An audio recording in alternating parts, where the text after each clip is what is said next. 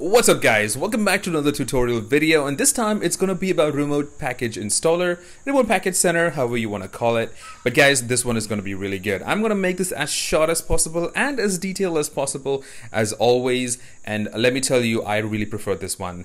And I really prefer this method over using a hard drive. Just to throw a quick benefit out there, you remember how when you try to install a package using a hard drive, you'll have to look at this screen for endlessly about 20 minutes or 15 minutes. But then guys, when you're using a remote package installer, you can actually be gaming while your package is installing. How cool is that? And guys, if you've seen this annoying little pop-up every time you try to start a game, I know it's annoying. So I've given a very simple tip on how to avoid this and how to avoid your PS4 updating to the latest version or downloading the software. So go back to my remote play tutorial that I just posted 2 days ago, and towards the other half of the video, I have given you a very detailed explanation on how to avoid that. Alright guys, so I'm going to cover two different aspects over here. So that is going to be the Windows PC and the Mac, and also going to cover the two different categories, that is either through the Wi-Fi or the LAN cable, which is my preferred method because it's so much more faster. So guys, this is what we're going to do, and let's get straight into it. Of course guys, the first thing you need is a remote package installer package, which I'm going to be linking in the description for your PS4. And the second thing we need is the PS4 remote package sender, which is for the system side. So you do have Mac OS right here. I think it's renamed as MAS, which probably is a mistake, but you also have the Windows version and a Linux version if you want to go and experiment with that. However guys, this is for the Mac, this is for the Windows, and we'll have to thank iRefuse for this one, and big shout out to him. So I do have my Mac version already installed. If you look over here, there it is. That is the package remote, PS4 remote package center, and we're going to get straight into that in just a bit. Alright guys, so now that we have all the files downloaded and ready to go, so the first thing you're going to do is jailbreak your PS4. I've already jailbroken it. So what we're going to do, we're going to install the remote package installer. It's a small file, it's going to get done instantly. So now that it's installed guys, there you go. Now we have the remote package installer installed. So that's one of the very important things from the PS4 side. So we need to run this in order to accept the packages that's being sent. So I already logged into the PS4 right now, and here's my PS4 connected over here. So just to show you that I'm already in the same network, so I'm just going to go to network over here, Airtel 53377DD, and if you look over here, that's the same connection that I have. Here we go guys. So what we're going to do first, I'm going to go ahead and keep this ready over here, and we're going to open up our special application to send the package over. So guys, as you notice, this is going to automatically take your PC's IP address, but make sure to change the port to 8080, which is important. Click on change port, and nothing's going to show up, nothing's going to pop up. You just know that you gotta click it once. And here we go guys, this is the PS4's IP address. If you want to recheck, you can open up Chiaki, and you can see it does have the address over here. You can cross verify that 192.168.1.103, and that's the same thing over here. I'm going to choose a package file to send. I'm going to put .pkg, let's see. I'm going to choose Angry Birds, for example, because this is 1.42 GB. Sounds like a fair enough GB to go with, so I'm going to go and choose this one. And you have this little test open in browser option. So if you click this, it should automatically start downloading for you, which means that it is working. So I'm going to cancel that. Before you go ahead and click on send, you need to make sure to open up the remote package installer. So I'm going to do that. I'm going to open this up. All right, with that running in the background, now I'm going to go and click on send. There you go guys, it's a success over here, and it is sending here. I'm going to go back to the home, and as you can see here, there it is. If you actually click on that, you can actually see it downloading at the moment. And through Wi-Fi, it is going to be a little slow. I'm guessing about maybe 3 to 5 MB per second. So here's the best part. You do not have to be on that screen. You can go ahead and open up anything else you want.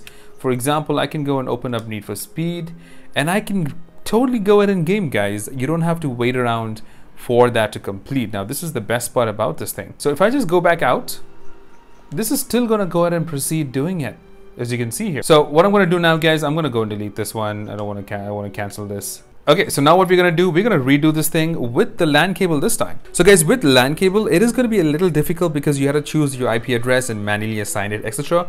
But not a problem. I'm going to explain that in a very easy way. You can just follow this, or you can just follow the IP address I give you. Guys can just locally do that as well.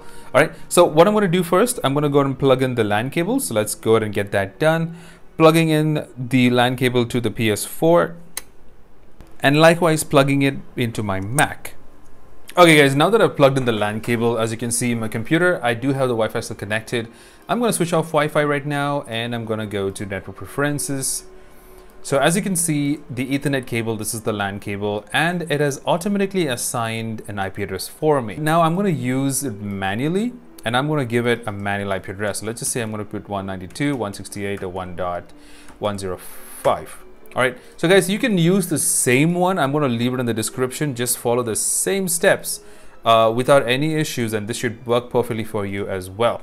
So I'm going to put my IP address for my computer this way. I'm going to click on apply, done. Now I need to manually do this on the PS4 as well. So if you look on the PS4 now, on the PS4, I'm going to go to settings. I'm going to go down to network. And this time I'm going to set up network connection, use a LAN cable. And I'm going to do it custom. Not easy, custom. So IP address should be manual. Now the reason I say manual, you can leave the primary and secondary DNS because I kind of set it up for Elastic's DNS. It does not matter, don't worry about it. So the IP address, remember how I put 92.105, which is on my Mac. So you can't use the same IP address. So what you're gonna do is remove that, change to a different number. So I'm just gonna put 6 for that matter. Click on OK. Subnet mask should be the same as on the thing. So 255.0.0. Okay, and default gateway, you can just put .1.1. Okay, so we have it all good to go and all set up. So I'm going to click on next now. Automatic, proxy server do not use. Okay, it's all done and good to go on this side. Now that we have the LAN cable connected, I'm going to go ahead and remote play first, and so we can get a better quality of this thing, all right? It does automatically take it right now. So can you see that? It's 192.168.1.106, the IP address we gave it. There we go. It's remote played in right now, so I can just go and close this. What I'm going to do now is I'm going to go ahead and send in the same package, the PS4 Remote Package Sender. We have 105 as I put for my PC, and here it is 106, which is what I gave for the PS4. Make sure to change the port as well, which is important. Click on change port. Now we're going to choose the same file that I was talking about, Angry Birds. Click on open. And before we go ahead and get this done, you know what to do. We're going to go to Remote Package Installer, and we're going to open this up. So once that is open, click on send. And there you go, guys. Add it to downloads. It's good to go. You can see here, it was 3 MB per second before, but as you can see now, it's so much more faster. It's almost about 20 to 30 MB per second. And guys, there you go. This is how you can go ahead and transfer any package over to your PS4 while you can just go ahead and do whatever you want to do, which is pretty cool, guys. It's pretty cool. And there you go. It should go ahead and install. I'm going to let this install for you guys so you can actually see how it goes through. All right, guys. So there you can see it's now installing the application, which should take you a quick breeze to get done. And it is good to go, and it is launched. Now, I'm not an Angry Birds fan, guys. I'm just using this application just for fun. Just before people start giving me weird comments about it. So now what we're going to do, we're going to switch into Windows. Okay, guys, here we are on Windows, and we're going to try the Ethernet LAN method.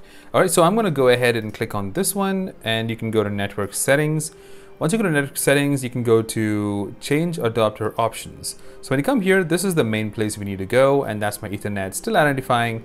Don't want to right-click this, go to Properties, and in Properties, scroll down to Internet Protocol version 4. So this is what you need to click on Properties.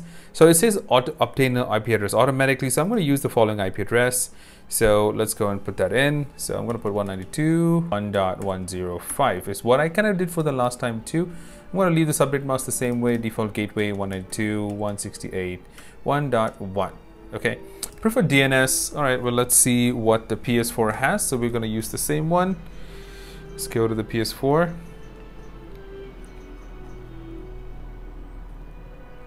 Okay, so there you go. I do have the primary DNS and the secondary DNS. I'm going to use the same thing there. So let's see, 227, alternate DNS. This is Elastic's DNS, I'm pretty sure, 158. Okay, so what I'm going to do now is go to back, admin connection, use a LAN cable one, custom, manual 1.106.5.0. Default gateway 192.1. Great. Okay, so now it's all done. I'm going to click on OK here as well. So now it should be good to go. Test if it's actually communicating with each other. So I'm going to go to CMD. I'm going to go to IP config. All right, so as you can see, the IP address we've given here is this one, the subnet mask. Everything seems to be good. So I'm going to try and ping it to 192.168.1.6, which is, I'm sorry, 106, which is the PS4, and it looks like it's replying fine. That's good. So what I'm going to do now, let's go and fire up our PS4 Remote Package Sender. So yes, so this is still 505. I'm going to change the port to 8080, change port, and I'm going to make this as 106, which is what it is. So I'm going to choose a package file. Again, I'm going to go for, let's see, where is that? There we go. Angry Birds selected. Want to do a test over here, and yep, it looks like it's working. I'm going to cancel that. Great. So before you go and click on send, back in the PS, go ahead and open that up, and once that opens up here, just click on send, and that's it, guys. It is successfully sent. And as always, as I mentioned, there you go. You can actually see the download speed going up, 10 to 15 Mbps per second. It takes about 100 seconds for 1.4 GB, around 1.5 minutes. So that, guys, that's not a bad speed at all, actually, to do another test with the Wi-Fi. So that is the LAN method of doing it, guys. And now we're going to go and try the wireless. So I'm going to connect to my Wi-Fi here. Wi-Fi is connected. And the same thing I'm going to do over here. I'm going to go and switch into network and set up network connection. Use Wi-Fi instead. Yes. So now it's going to switch to the Wi-Fi. You get a new IP address. Okay, well, it's keeping the same IP address. That's fine. Remote Package Sender. Change the port to 8080. And it's going to be 103 this time, because that's what we noticed here. If you go back here to settings and you go down to system, for example, system information, it's 103. So guys, don't forget to change this to Wi-Fi, because that's important. Before you choose the wrong one, it's not going to go through. So I'm going to choose again Angry Birds, of course. And before I send it, I'm going to open up Remote Package Installer and click on send. And there you go, guys. It is now doing this via Wi-Fi. Let's see the speed differences. Where it is? There it is. 12 minutes on Wi-Fi. Wow. That's about 2 minutes, less than 2 minutes on LAN connection, 10 minutes on a Wi-Fi connection, which is pretty bad. I wouldn't really recommend the Wi-Fi. I really strongly suggest you to go ahead and get a LAN cable, which is really, really important. Alright guys, so that's how you get it done on the LAN and the Wi-Fi. Alright guys, I really hope you found this tutorial pretty helpful, and if you did, go ahead and drop it a like and hit the subscribe button, and do share with anyone who really wants to do the same. Alright guys, do let me know in the comments if you want me to cover more tutorials, and I'd be glad to go ahead and look into that for you. And yeah, well, until next time, take care guys. Cheers.